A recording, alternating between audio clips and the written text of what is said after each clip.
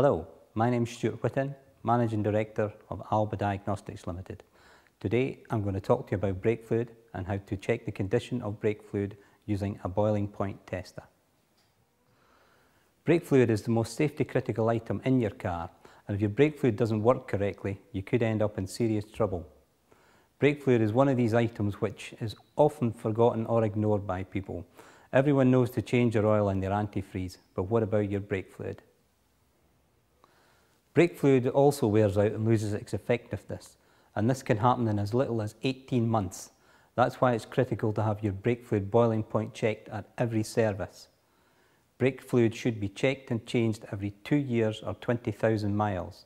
This is a missed service opportunity if you're not offering this to your customers.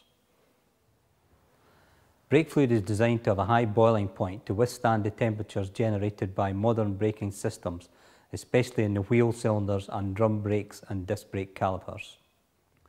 It does this very well, but has one major drawback. Brake fluid is hygroscopic, which means it absorbs and retains water molecules from the first day it's put in the car's system. This absorbed moisture starts to reduce the boiling point of the brake fluid from day one. So how does the moisture get into the car's system? The microscopic pores in the rubber brake hoses and the breather holes in most master cylinder reservoir caps allows moisture to enter the system.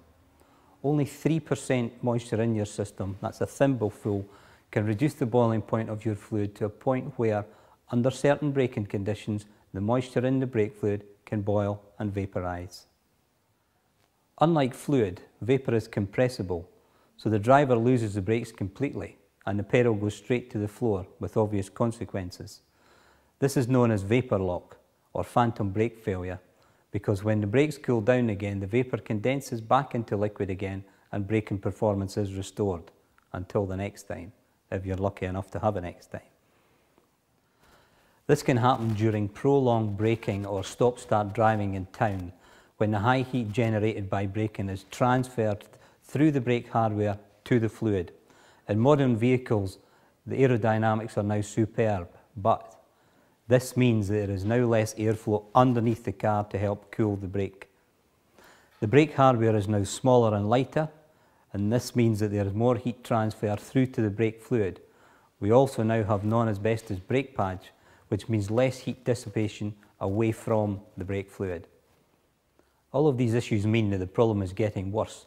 That's why it's even more important to check the brake fluid regularly. I'm now going to demonstrate how easy it is to use a boiling point tester. Where possible, the test should always be done in the master cylinder reservoir on the car. Check the reservoir to ensure you can insert the probe directly into the reservoir. In this case, it's fine. I'm just going to show you now how quickly it is to do a boiling point test.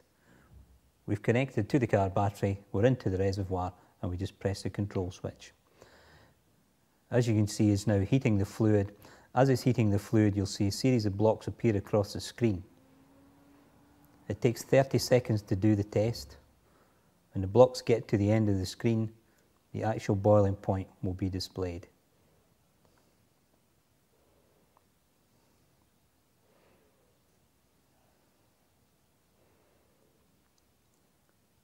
In this case, it's saying the boiling point is 267 degrees C.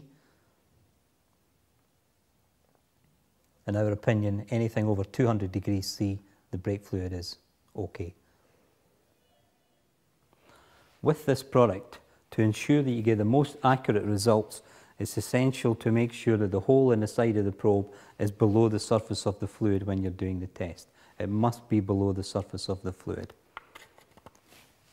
If you have a reservoir where you can't get the probe into the reservoir, we supply a test cup and a pipette with the unit. You can extract fluid directly from the reservoir, put it into the test cup, use the test cup then with the brake fluid tester to do the test. When the test is finished, pour the brake fluid back into the reservoir. If you have to change the brake fluid, how do you know which brake fluid to use? It is always indicated on the cap that's on the master cylinder reservoir. In this case, it's DOT4 that you must use if you have to change the fluid. That's how easy it is to do the test. It only takes a few minutes to complete. You should treat this as a profit opportunity. Offer a free test on every car that you get in the workshop. You won't only get the opportunity to change the brake fluid, but you can use it as a starting point to do a full check on the complete brake system. The brake fluid check can be free. It's the brake fluid change and diagnostic check that follows that can help you generate the extra service revenue. I'd like to thank you for taking the time today to watch our demonstration. Goodbye.